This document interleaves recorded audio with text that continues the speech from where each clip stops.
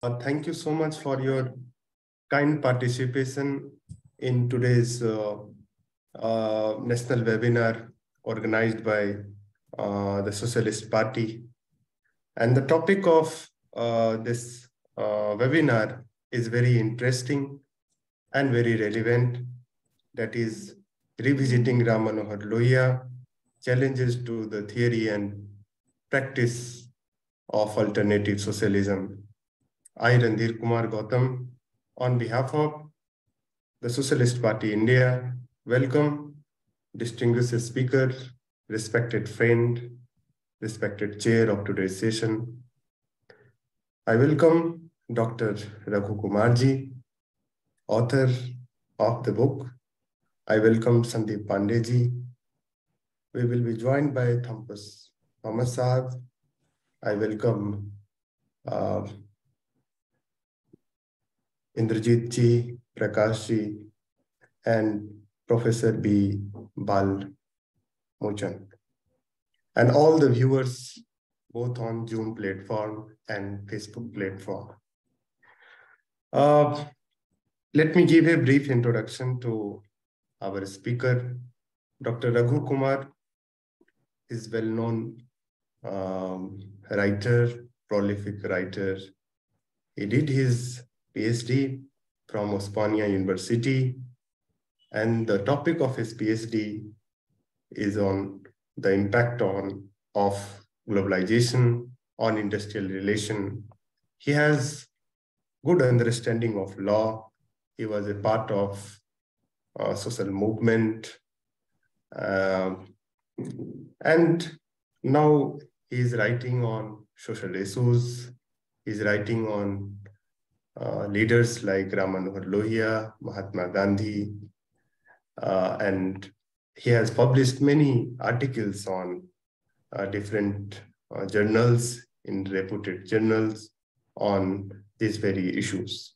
So I request him to kindly give his presentation on the very topic, revisiting Manohar Lohia, challenges to the theory and practice of alternative socialism.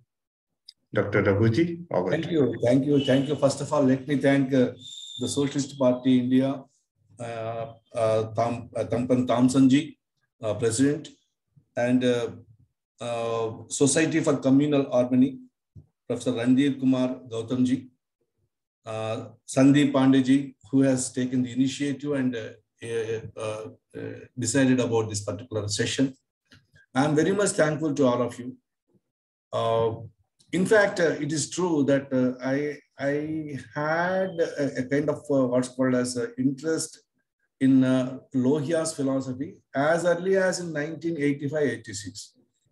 Because especially after 1989, when among our friends with certain Marxist ideology and also certain liberal philosophies, where we were struggling hard to understand the fall of Russia, because we were just young at that time. We have come from universities, colleges, and we were unable to understand the fall of the Soviet bloc all over the world by 1980. Between 1885 to 1990, several things happened in the world. So we were seriously discussing about these areas, during which time one of my friends introduced me to the ideas of Lohia ji. Then as a person working in the Department of Telecommunications as a junior telecom officer and subdivisional engineer, during that time, I tried to translate certain of the ideas of Lohia ji into trade union activity by trying to redefine the area of working class, where by the time I was thick and thin in the activities, the idea of working class was only taking that group C and D employees constitute working class, and group B and all other officers will constitute their enemies or the agents of the management. The idea which I wanted to redefine. Then with that, I would experiment for about 6 to 8 years on this idea. I could see that contradictory persons, contradictory ideas, contradictory unions come together, sit together, discuss among themselves. Instead of approaching the management for everything, can we resolve the issues within us first? This is the experiment I could do for about 8 years. Then after that, I came out of the department and I started practicing as an advocate. And I ventured this idea of Center for Social Dialogue also with that particular idea. And as far as somewhere around 2014, 15 onwards, when I was going through the social media, I found that there's a lot of what's called as negative narratives generating against Gandhi and other areas, which made me or compelled me to reread Gandhi. From 2014-15 onwards, I started rereading Gandhi.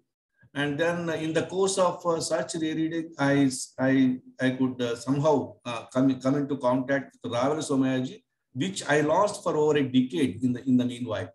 And then when he came to know that I am reading Gandhi again, he encouraged me to start writing about Gandhi's contribution to the nation.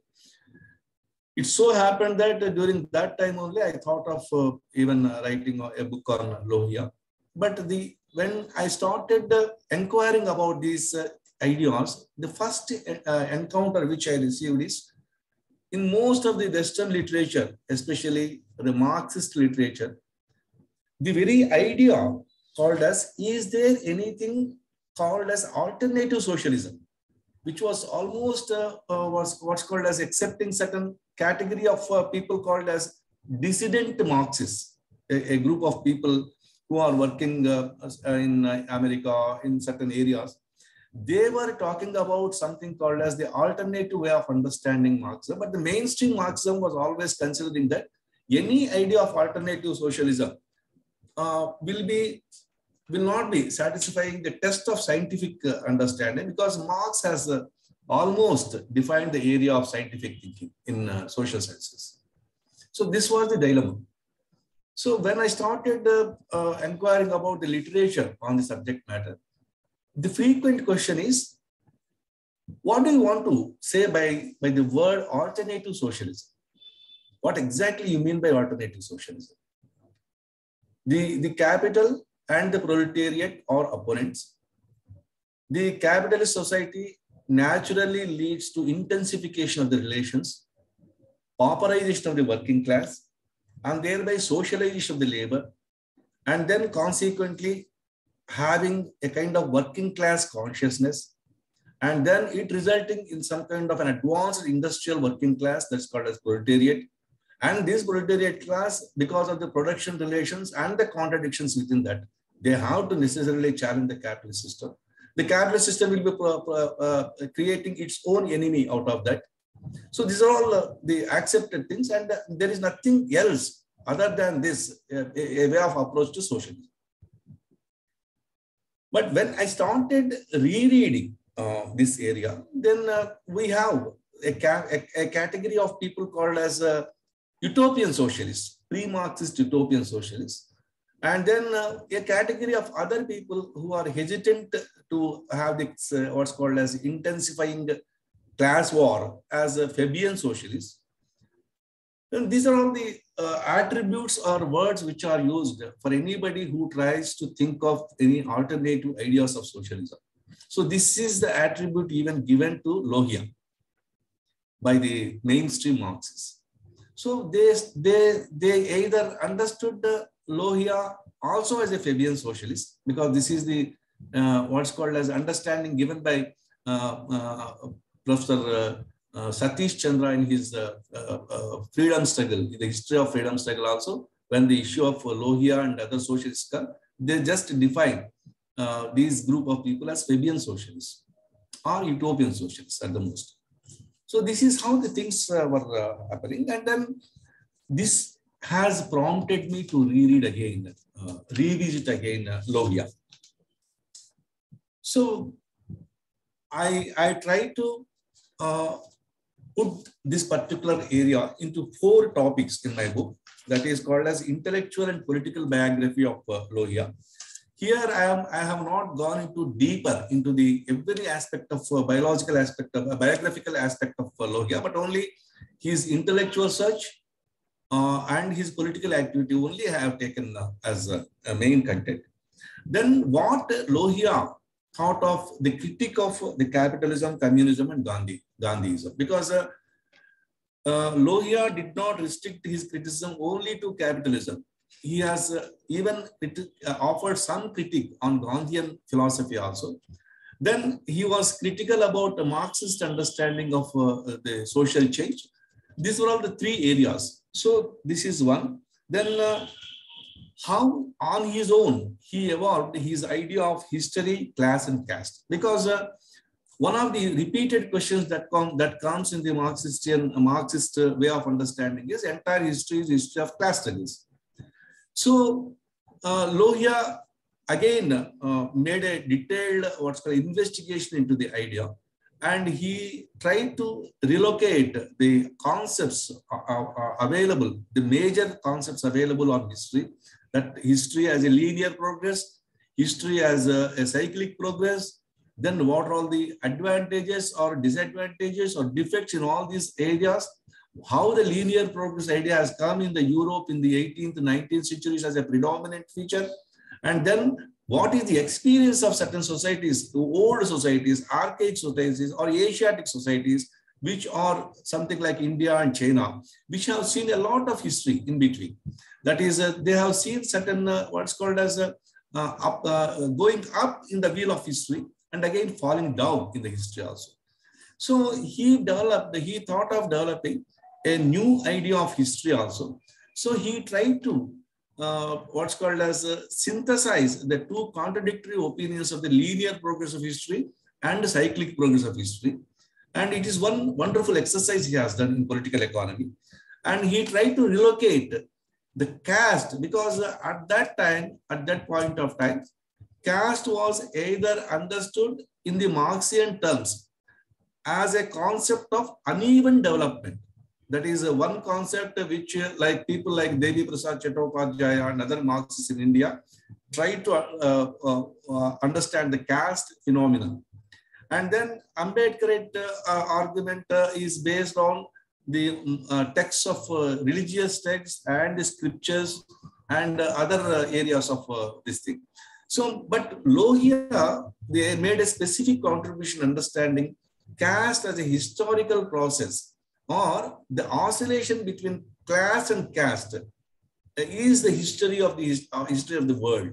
So these are all 2-3 important what's called as foundational areas are there where Lohia was trying to convey something. Then I try to understand Lohia on his doctrinal foundations, because before coming to all these things, he laid down certain doctrinal conditions, doctrinal foundations for his theory.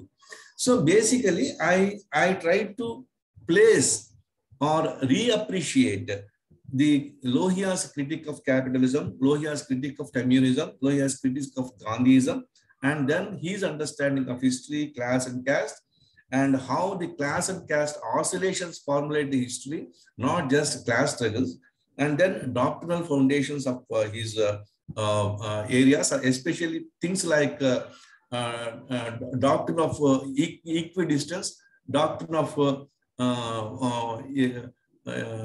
equal irrelevancy, the theory of irrelevancy, and then Saptakranti, that is, he wanted to address the issue of contradictions, which we call contradictions like the gender contradictions, the South and North contradiction, or the developed nations and the underdeveloped nations, the capitalist versus the working class, and so many other caste and other advanced caste. All these contradictions he wanted to resolve or understand in terms of as something called as the 7 revolutions or Saptakranti, what he said. Then he also struggled hard to lay down a different philosophical foundation for alternative socialism. So the question which I started in my inquiry, is there anything called as alternative socialism? And what are the conditions obtaining either in India or in Asiatic society? Because this concept of alternative socialism, he has taken to even Asiatic forums also. And he said that Asian and African nations, they need a different approach for the very socialism itself. So these areas I have tried to present in my book, along with the last chapter, that is a critique of Lohia himself and how we can restate Lohia's ideas now. Because the major issues that have come up in the idea of alternative socialism is there is already a predominant idea of socialism in the Marxist tradition, which has convinced more number of people, more number of serious intellectuals all over the world, not only in India, all over the world. And there is also a criticism on this particular concept of socialism of Marxist variety, that it is a bit of Eurocentric. That is, it can resolve the issues of Europe only, not beyond. So all these considerations have come before me to reappreciate Lohia and to present before you the issue called as Lohian understanding of alternative socialism. Then, who is Lohia and how do I reconsider this issue is, most of the people, most of his admirers, they call Lohia as an original thinker and a theoretician, practitioner, and a passionate human being. And the best of the best epitaph ever addressed to Lohia is, in my understanding, a restless spirit of India. A restless spirit of India. That is, I could see after Gandhi, a person who was struggling hard to understand the Indian society and to prescribe alternatives instead of the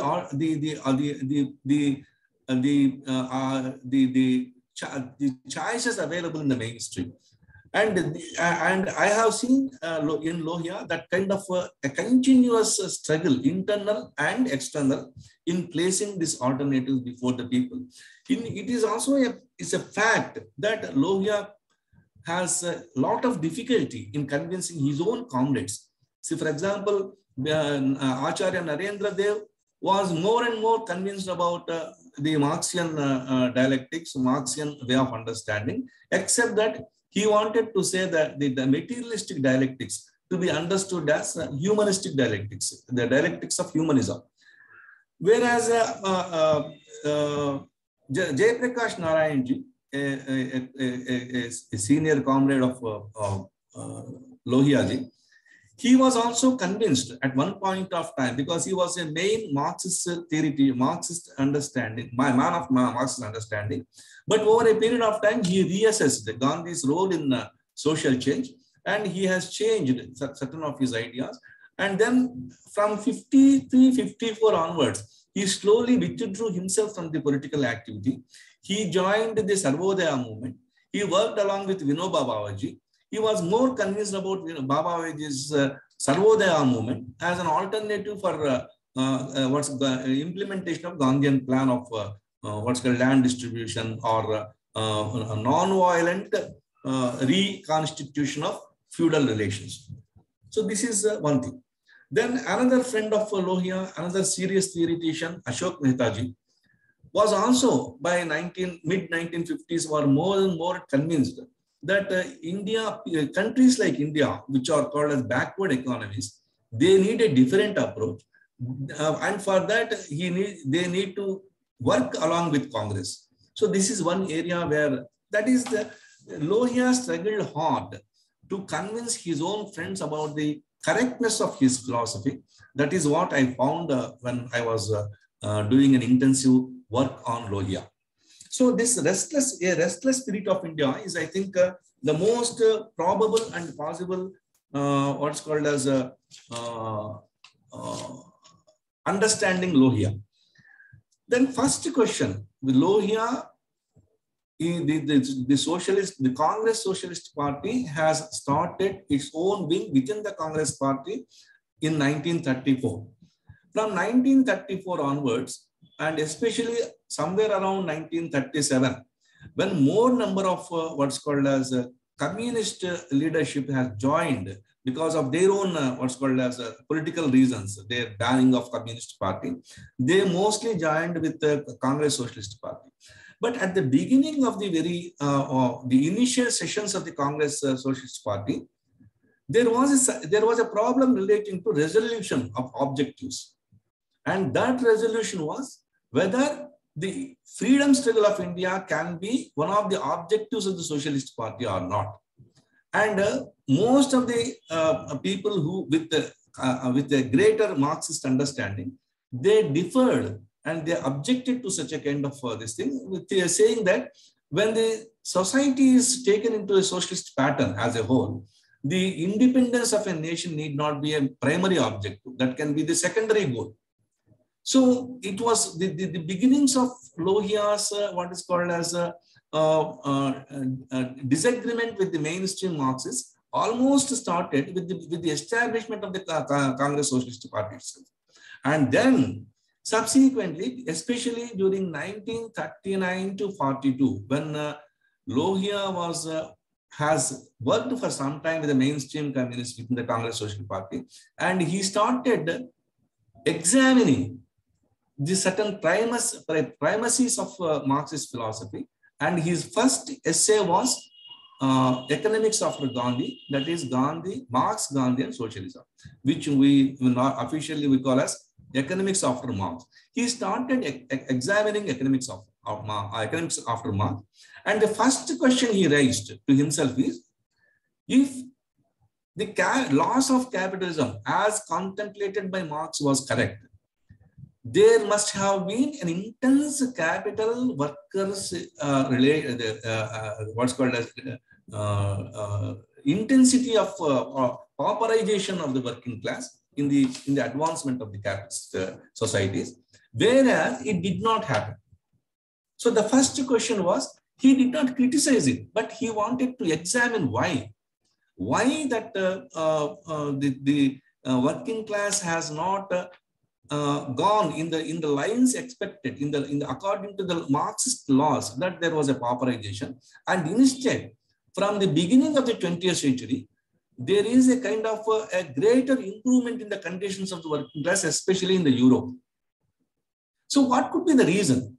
Then he tried to find the problem as in the Marxist analysis of capitalist laws, and in his understanding of the progress of history, in understanding the establishment of capitalist society, what Lohia observed is his laws were mostly abstract, that he has not taken into consideration.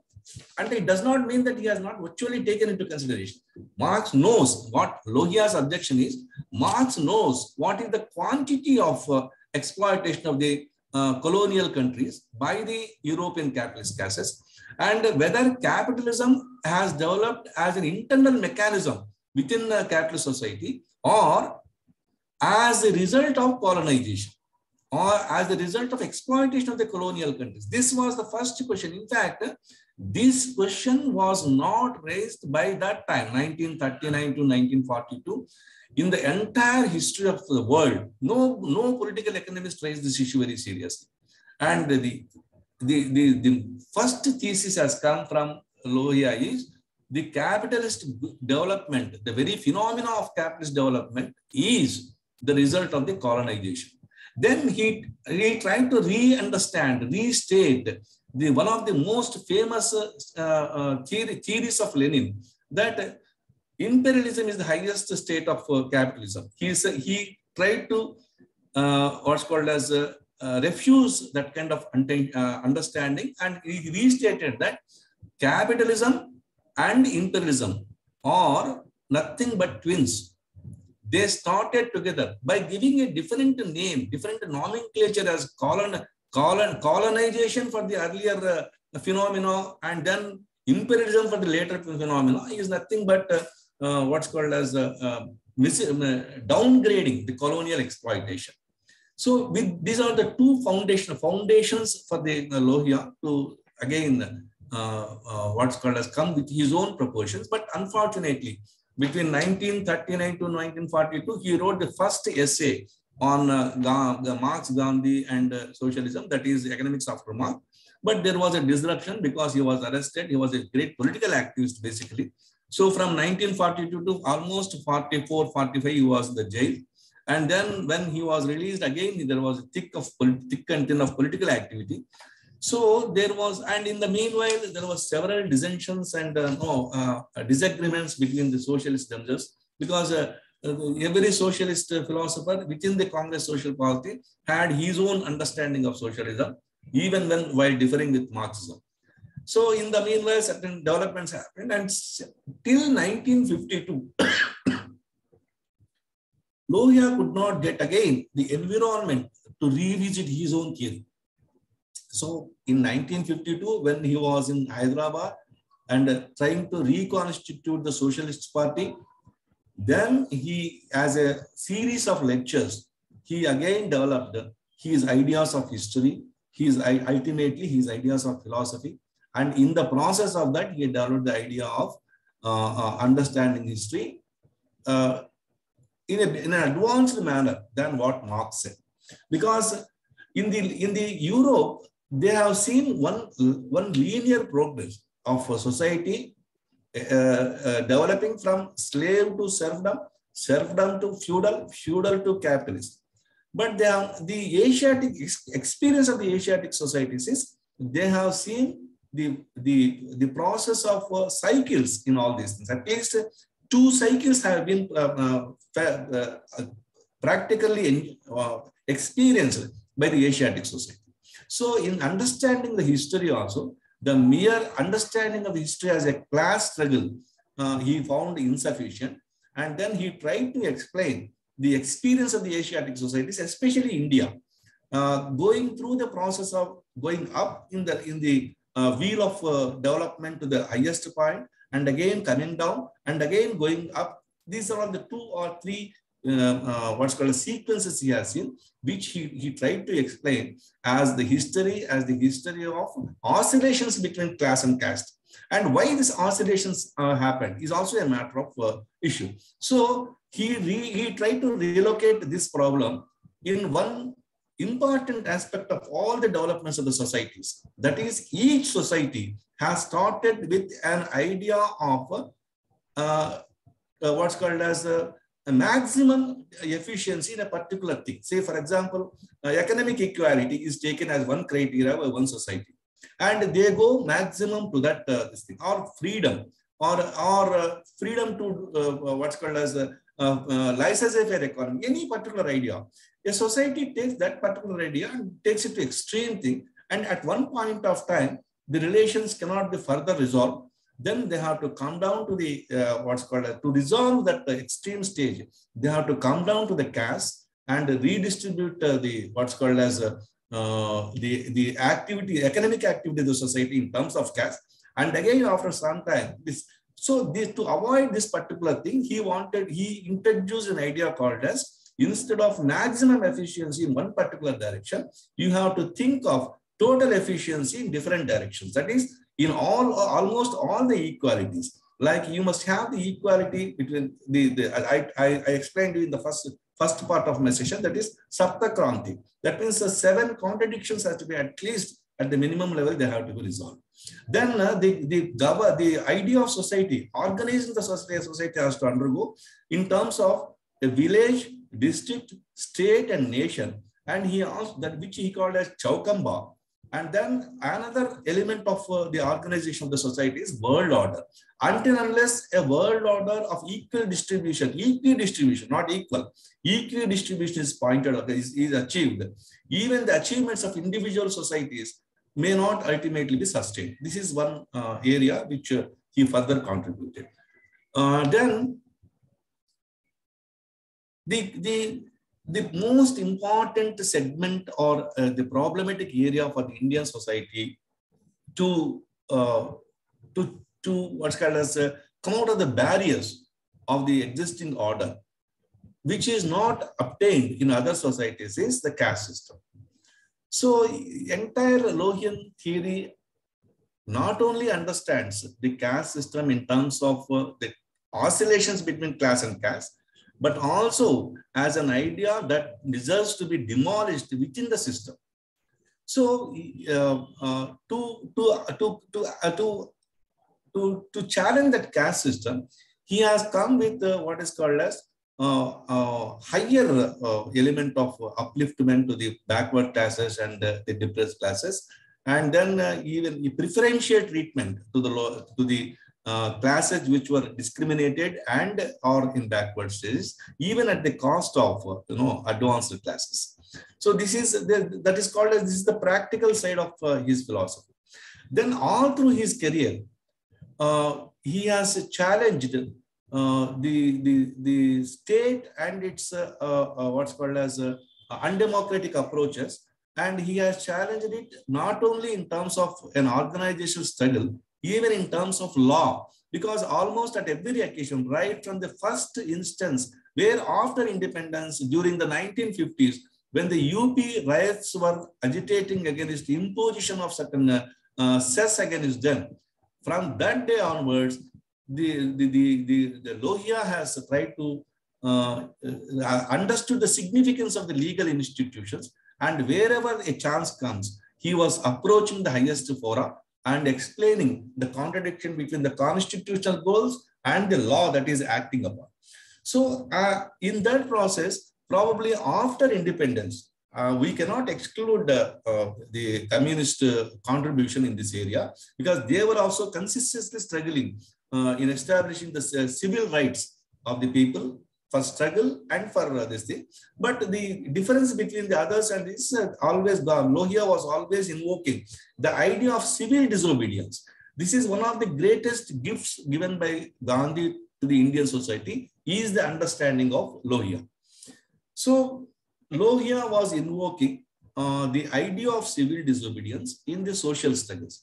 But at the same time, when he criticized Gandhi in one or two areas, one of the area was he wanted to, the Lohia could not rule out the violence as what's called as an altogether impossibility. He said there may be a possibility of what's called as violent resolution, but maybe at the ultimate stages of a particular struggle, where the struggle has to be terminated at one point of time. But that I think in that aspect, I have certain reservations, because any element of violence at any point of time has the possibility of establishing again a kind of dictator, because idealism always has the possibility of creating a dictator. So this is how I try to explain the alternative socialism, because the socialist parties in India, the thinkers who say that they belong to Lohia, or they belong to Jayaprakash Narayan, or they belong to Madhulimaya's ideas, or something, Madhudandavati, or any other alternative socialist philosopher, they must explain, or they must show to the society that they have a distinct what is called as a social philosophy behind them. And that social philosophy need not be a closed system, something like Marxism or communism, Marxist variety of communism. But as Lohia has correctly said, every social philosophy has to be open-ended. It must be in a position to accommodate the collections and also accommodate the historical experience. The philosophies which cannot accommodate the philosophical experience which comes in the subsequent stages, we have to suffer for their own what's called as constricted philosophies. So this is how Lohia has tried. But if Lohia is restricted only to something called as non-violent struggle, or peaceful resolution of the social problems, or a synthesis between Marx and Gandhi, or if we think that he is only something like a distribution of the centers of power, I think these are all already available as alternatives. And if a radical change of the society is only considered as one of the Lohia's problems, because Lohia repeatedly said that India needs a radical reconstitution. But in all these things, there are already available other alternatives. Say, for example, if you say that the socialism has to be more democratic, that is what Lohia wanted to say. Germany, in the Social Democratic Party activity, the disciples of Ferdinand Lassalle, even during the time of Marx themselves, they have come with certain ideas of democratization of communism or socialism. So then if you say that it's only just non-violence, all these kinds of experiments are already held. But there is a definite philosophy of Lohia. That is, he wanted to be a highly militant movement. He wanted the resolutions of the issues as urgently as possible, because his main idea always running in his philosophy is theory of immediacy. That is an idea and concrete. He tried to explain this in terms of the ideal and concrete. An ideal which remains as an ideal or not realized within the shortest period of a time, it becomes what is called as abortive. It becomes redundant. It becomes of no utility. So theory of immediacy, which Lohia was stating so seriously, I think it is one of the most important element in the social, in the alternative socialism contemplated by Lohia, along with the Saptakranti and the Chaukamba with the fifth element of world governance. And trying for the world governance is another area which post-Lohia, many of the Lohians and socialists have not taken seriously. And even that movement for world government also has slowly what's called as dwindled down because the activity has to be seriously taken up by the socialists, because the world government, ENO and other areas which are working as world governments are very weak alternatives to the idea of world government. I think I will stop here for a while, and this is my presentation. And then I have also anticipated some 3-4 issues before the socialists, especially Lohia could analyze the economics after Marx. But what about the Lohians understanding the economics after globalization? And then what is the difference in our understanding, and the understanding of other socialist philosophers in understanding globalization? And how do we what's called as place ourselves in the description of understanding the economics? This is my what I put as challenges. And apart from that, the what's called as the failure of dialogue within the socialist spectrum about the understanding of the alternative socialism is also a challenge before the socialists. So I thank and stop here for allowing the discussion or any questions to be taken. Thank you once again, Socialist Party of India, and then Sandeep Pandeji and Randhir, Kumar, Gautamji, all. Thank you all.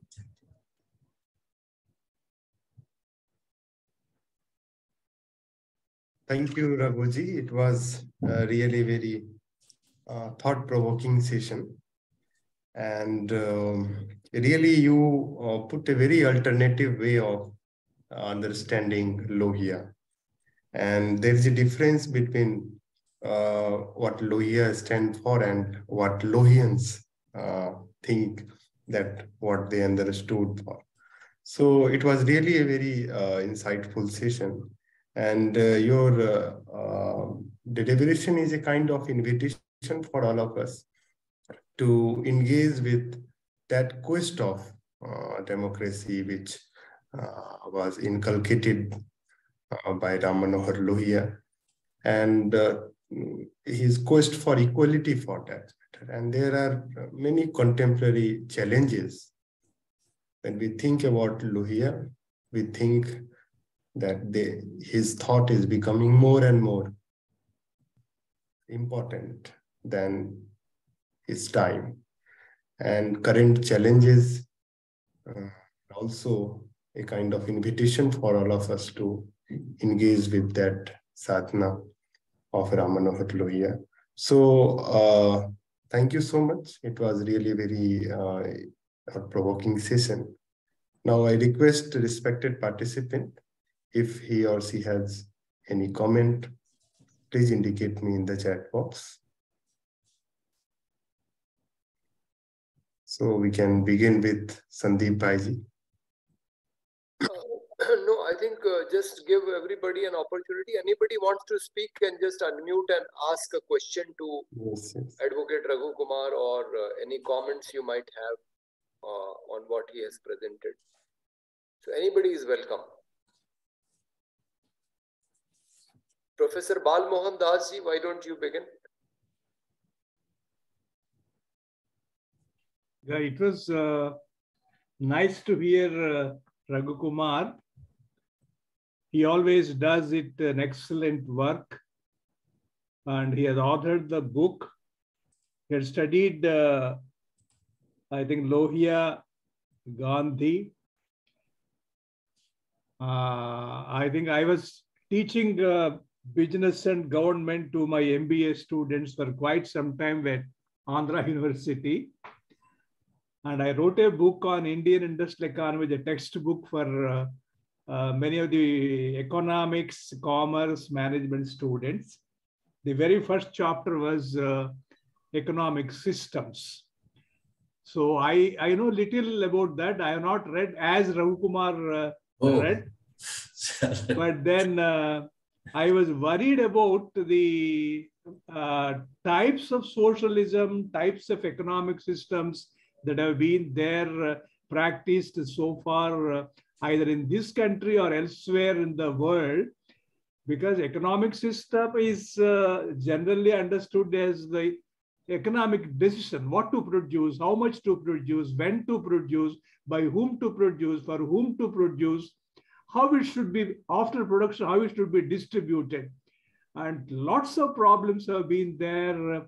I think Marxism and the various types of socialism, I find utopian, communism, Marxism, in Marxism, Leninism, Stalinism, and democratic socialism, social democracy, eco-socialism, liberal socialism, I think Maoism, Denguism, Trotskyism, atomism, anarchism, I don't know.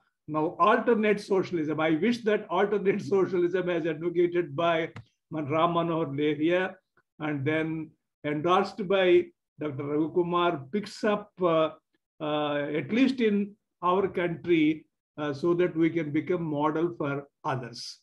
I think that is where I will stop. Thank you very much. Thank you. Thank you.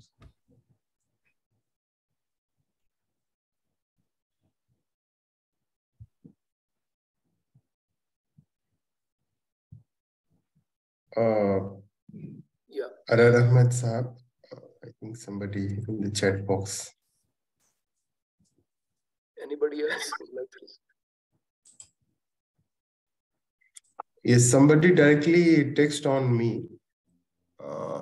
Yeah, he's asking that please explain the situation of globalization with Lohia's thought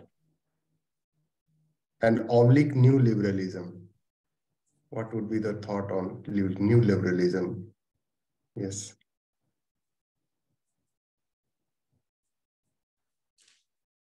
Yeah. How this globalization would have been viewed by Lohia? Yes, yes. How he would have offered a critique of it, or what kind of advantages he would have seen. Is because Lohia is not just a critic of the society. He always comes with the possibilities within. So I think Lohia would have thought of organizing the world order, at least in the order of globalization, as a block of Asian, African, and Latin American societies.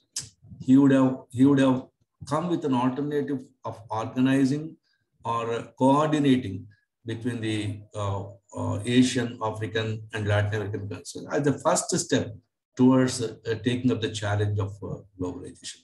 I think that would have been the idea of Lohia, and it would have also worked. Instead of each country facing the challenges of globalization on its own and throwing the burden of challenging that to the workers of the individual nations. he would have thought of alternatives of organizing even the trade union movements at a higher level by incorporating these three areas as a first step towards taking up the challenge. This is my understanding after reading Lohia for a long time.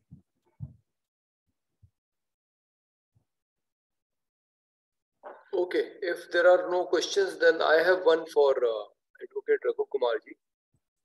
So, Raghu Kumar ji,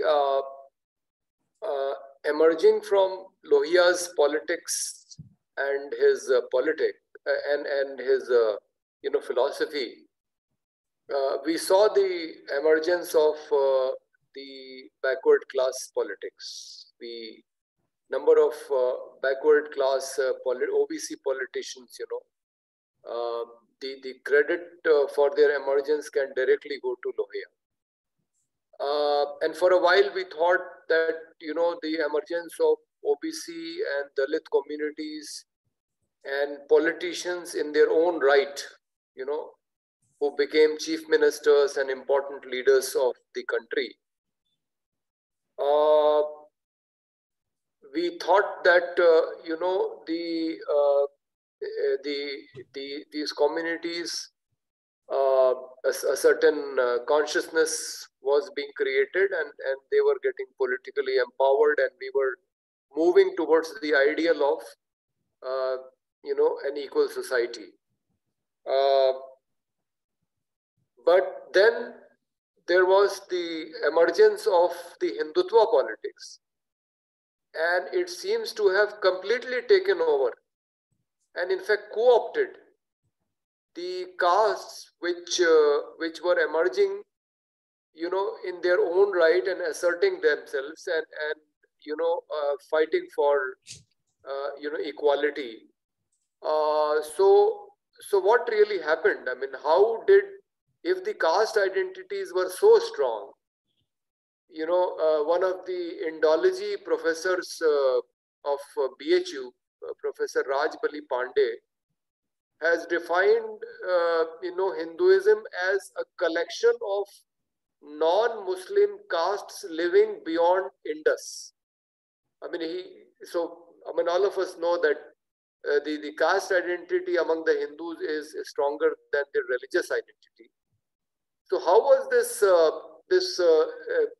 politics of empowerment of Dalit and OBC castes overtaken by this religious fundamentalist politics, and they, all of them have been co-opted now?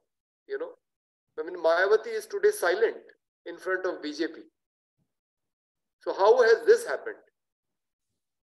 I cannot say, Pandeyji, I just try to place before you my understanding and my understanding of Lohia and looking at this problem through Lohian.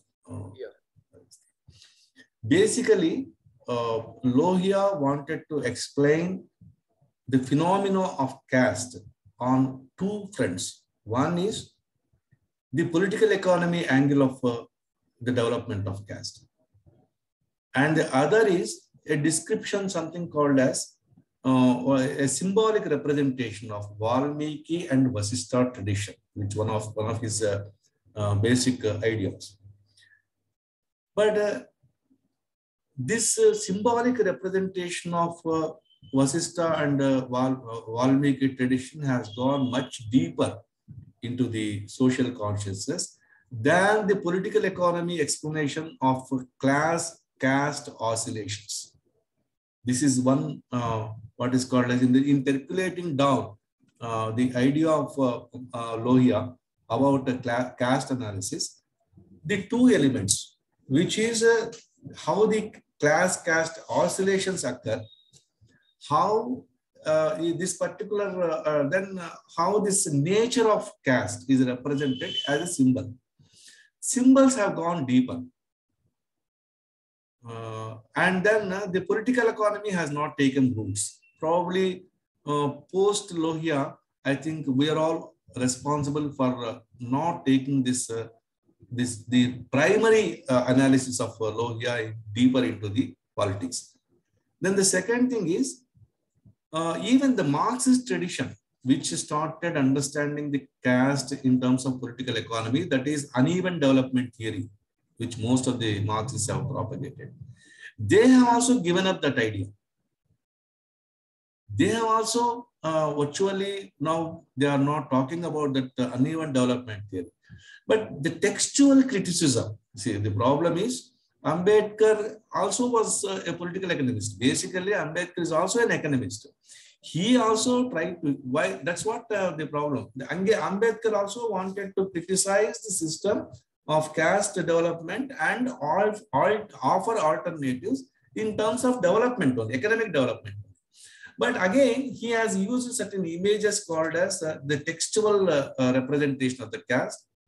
Then these textual narratives have gone deeper, much deeper than the other political economy aspects of Ambedkar.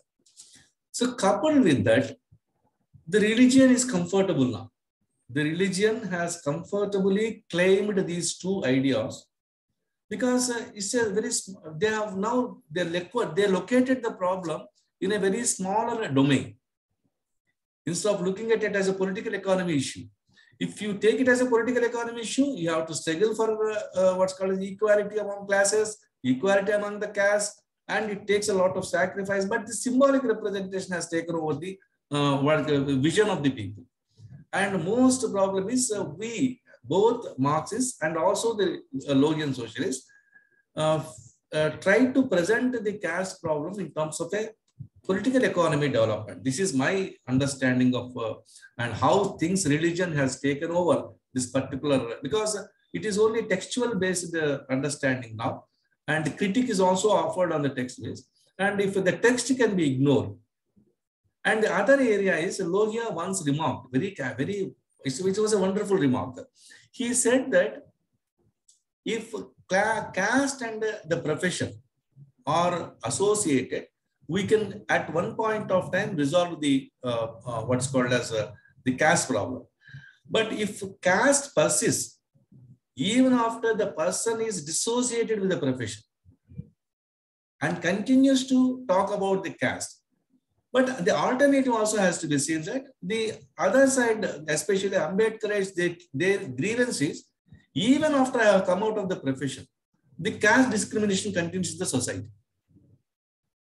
So this has to be resolved by the Lohians in a higher order, where we have to take the elements of political economy in explaining these things and reduce the significance, because the textual analysis is not so seriously taken by sociologists anywhere in the world.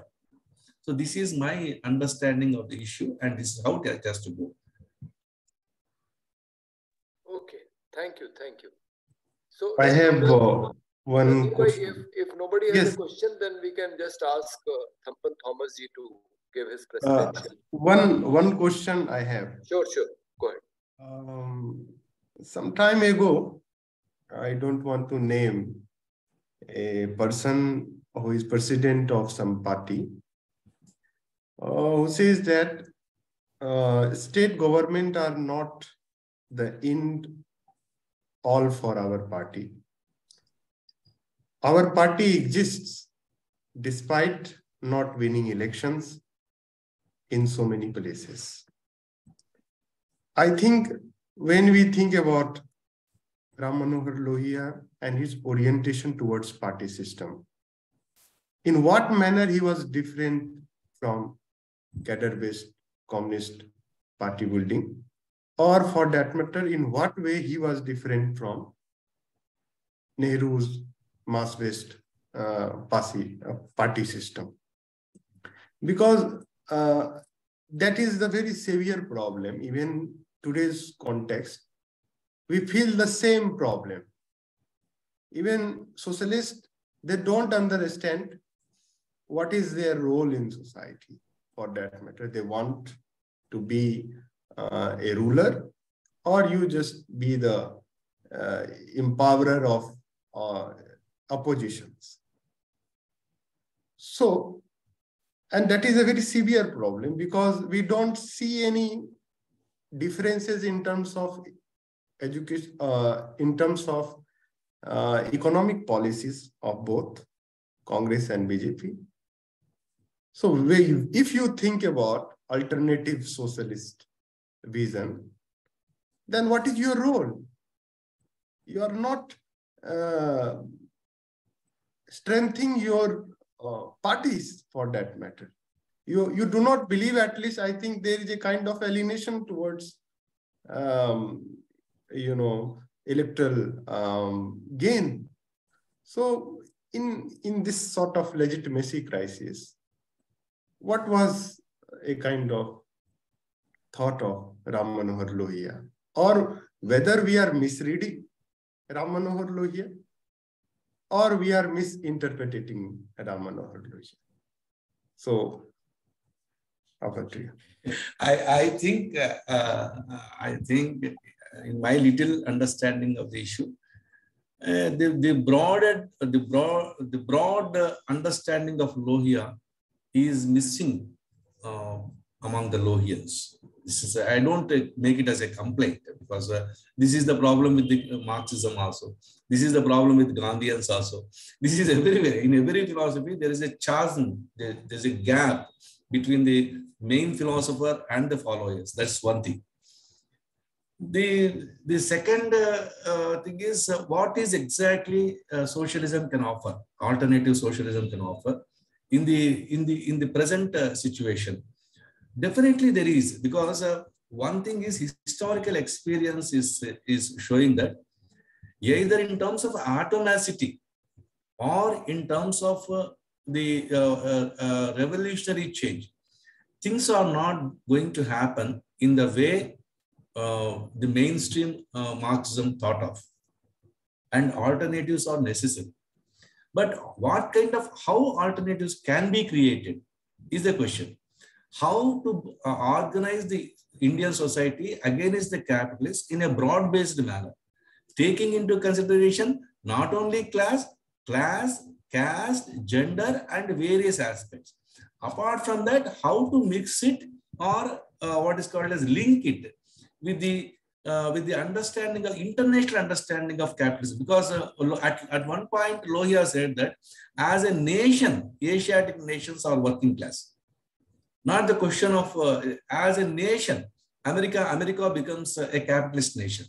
So we have to think in terms of organizing this as a conglomeration of the Asiatic, African, Latin American society. That would have been such a kind of work would have given a broader spectrum for socialism and party-based politics. In fact, Lohia has shown a wonderful path in that area also, because if you take Hindu Mazdoor Sabha, HNS, as one example, it is even today is functioning as the third or fourth biggest trade union without having any kind of centralized centralized single philosophy.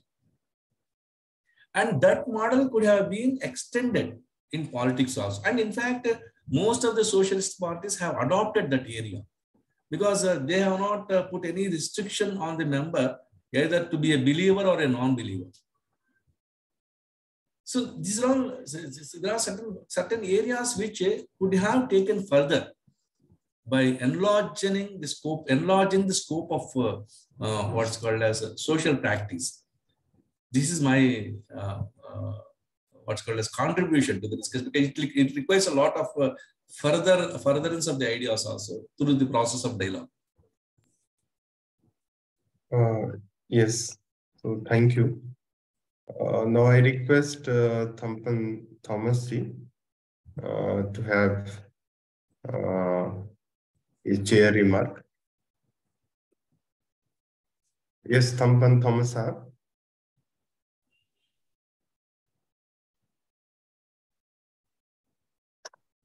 I think he is not connected. He is there. Okay. Yes, he is there, but his mic is not connected. Yeah. You are right. I can't see his mic too. Thampan Thomas ji, can you hear us?